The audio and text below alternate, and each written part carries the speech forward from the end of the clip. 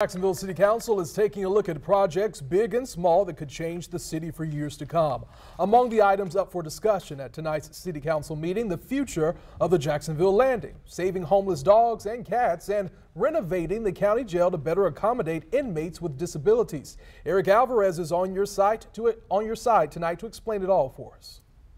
The project calls for work to be done on 7 floors of the pretrial detention center, including upgrades to 31 detention cells and 24 showers. The price tag of all of this, $900,000.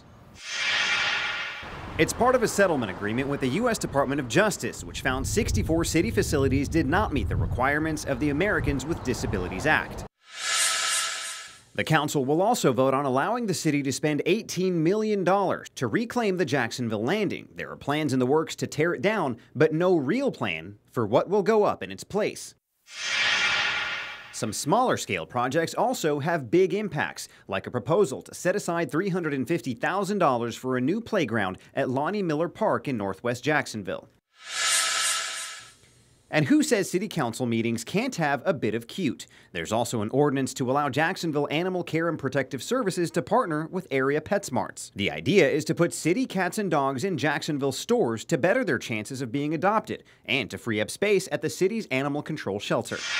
You can see continuing coverage of all of these bills and tonight's city council meeting tonight on First Coast News at 11 and also at firstcoastnews.com. Eric Alvarez, First Coast News, on your side.